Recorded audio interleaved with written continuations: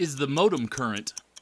If programming isn't your issue, the next thing we want to validate is whether your modem's good.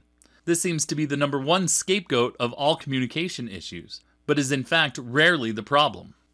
As previously mentioned, on each WeatherTrack controller you'll find the modem in the upper left-hand corner on the back side of the panel. This modem is modular, so it's easy to replace without replacing the whole controller or the whole panel.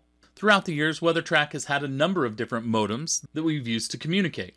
Currently, we're using an LTE Cat-M modem, and the LTE stands for Long-Term Evolution. It's designed to be a communication solution that will span across the development of the 4G and 5G networks, and it's capable of using either the 4G or 5G communication towers. With this LTE modem, we feel like we found a modem that will allow the WeatherTrack to continue to develop and stay current with its communication without needing replacement for the foreseeable future. It's also important to note that this type of modem delivers machine-to-machine communications, so we're not using the same voice bandwidth as your cell phone uses. This type of machine-to-machine contact has become the standard of many IoT or Internet of Things devices to stay connected to the cloud for all of their information exchanges. We've recently been proactively replacing 3G modems, as 3G has met its spoken end of life and we're seeing the 3G network slowly become less and less dependable. When determining if your modem is good, the first step is determining whether that modem is current, because the number one reason we need to replace modems is that the modem that your WeatherTrack has now is communicating on a dated or extinct communication bandwidth.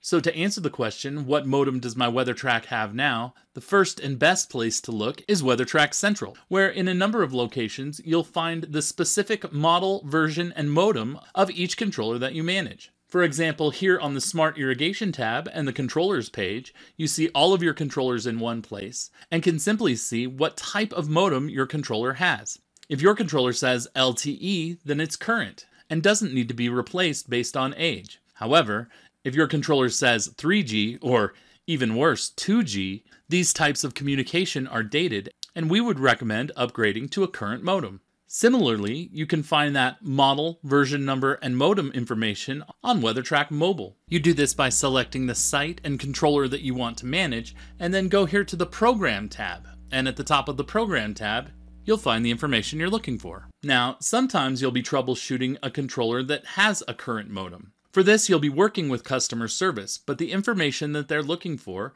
lives in the report known as the Controller Hardware Report. So you'd go to weathertrack.net, go to the Reports page, select the Controller Hardware Report, find the controller that you're looking for, and pull up your Controller Hardware Report. In that report, you'll find all sorts of very detailed information about your controller and the type of hardware that we have out there. This information is customer-facing in this report, but is normally only used by customer service. Notice the third section is called Communication Board and has all of the information about the communication for this controller. If you're doing advanced modem troubleshooting with customer service, it's handy to know the controller version, the modem type, and the access type when you call customer service to determine whether there's a problem. Once you've been through the troubleshooting process with customer service, they may determine that you need to replace that modem. So if you are upgrading or replacing a modem, I would definitely recommend that you check out my YouTube video on how to install an LTE modem upgrade kit that walks you step by step through the process of taking out your old modem and putting in the new one.